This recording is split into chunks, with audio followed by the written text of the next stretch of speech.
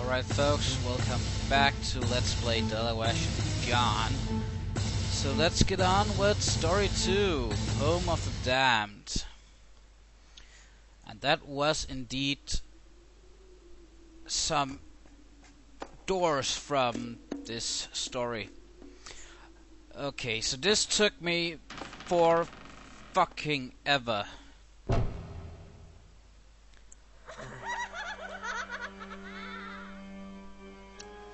The laughing ghost here. Shut up! It's supposed to look like that. Don't laugh at me. Okay. This took forever, as I said. I had to look this up on GameBoomers.com.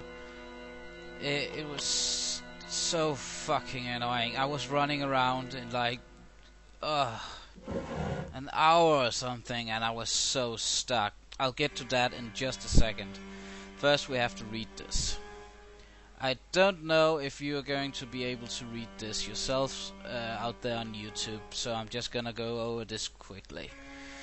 October the 27th, 1983. The flagrant thievery around this place has resulted in the disappearance of my personal diary. I will find out who took it, and they shall be punished. The visitor came by the evening. The news of the acquisition of the child spread quickly and without much time to lose. Everything is in order. In a few days, these events of the past years will come to an end. The reward of my patience will be granted. And this is the head nun, Kelly. No, not Kelly. That's our... I can't remember her name, but that's the head nun's diary we are reading right now. She's a Christian fanatic. Okay. October 28th, 1983. Maybe I should try to get a spin on this and, like... trying to clear up my throat here. Let's see here. I suspected my staff here cannot be trusted.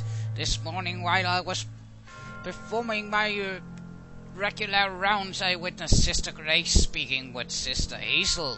But when I came upon them, they immediately dispersed. I will have to keep a close eye on them. With the end so close, I cannot allow something trivial to slip past me. October 31st, 1983. Today is the end of all days. The servant I brought about has done well to teach the sinners of the town a lesson, but tonight everyone will be punished. This town my father founded out of purity has become overrun with despicable people who do not deserve to be here. To think all of the foulness of the world stems from one cursed child. With the death of this child comes salvation. For all only a few hours more, and we will bring about the cleansing. That was... Oh shit, I'm lightheaded now. What the fuck? Hope you enjoyed that. Exit here. And close this one. And okay, so now you're probably going to turn around. Of course you are. You're going to pick something up, but do it this way as I'm doing, because then we can get this thing over here as well. And this is what got me stuck like forever. I was glancing around. I can't like 3 videos. This is take 2 of this session here, because I was running around for 3 videos doing absolutely nothing other than reading a diary and then nothing. I saw this piece of paper we have here right now, but I only glanced over it and thought, okay, I'll start recording later and get back to the notes. But what I didn't notice was this, up in this corner is a tiny key. Yeah, fan-fucking-tastic. Hide the key in the corner. Okay, so what he said was a hint to it probably not one of the bedroom doors. I know what door it is, and we're going to get to that as soon as I have read this. My sister Helena. Shit, I have to stand up for this. Fuck. I am relieved to hear you found the child with the time so close. I feared the opportunity would be lost. The visitor will be very pleased with this news, and it seems the cleansing of our town is at hand. This town has become overrun with filth. You and I were the only ones to ever see it, but we know these unfavorable people moved into our glorious settlement and have corrupted our peace from the first day. Those who stay from the path suffer the thorns, and the day is coming. It's time these sinners pay for corrupting our once angelic existence. Eternal love, Charles. So that's Charles Epps writing the head nun, Helena. So this is turning out to be quite the peaceful love story of a quiet settlement in the wood area. Okay, now we turn around and face the door.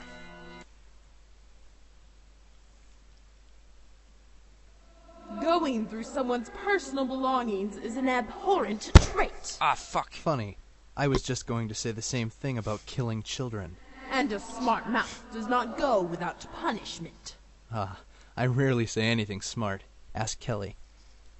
You are on borrowed time, and it's almost up. Yeah, okay, so with that bitch out of the way, we can get on with this. One moment.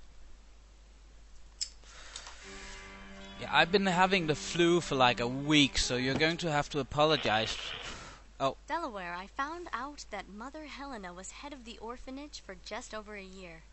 I also found newspaper articles about 4 children who died at the orphanage in that same time. Yeah, I get the feeling Mother Helena had other reasons for working at the orphanage besides the welfare of children. Well, there was an impending investigation right about the time the town vanished. It seems she was able to get away with whatever she was doing. I wouldn't say that just yet. I'm gonna see what I can find. Let me know if you find anything else out. Okay.